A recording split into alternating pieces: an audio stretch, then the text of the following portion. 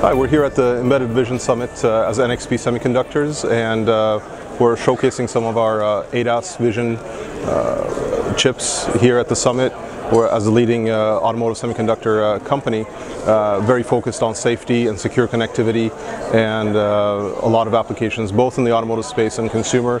And at the show today we have a couple demos, one from our parking safety application, and another one for pedestrian detection and motion detection, basically on our S32V 234 platform that I have behind me.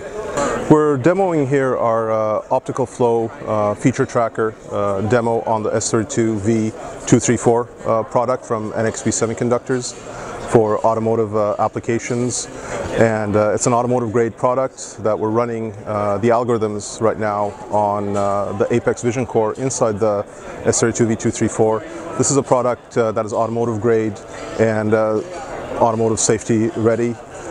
It has quad Apex ARM Cortex A53 cores, dual Apex second generation cores, and a GPU. But here the demo is running just on the Apex cores with a megapixel camera tracking over 1,000 features in real time, and we can run up to 4 cameras on the device in this platform.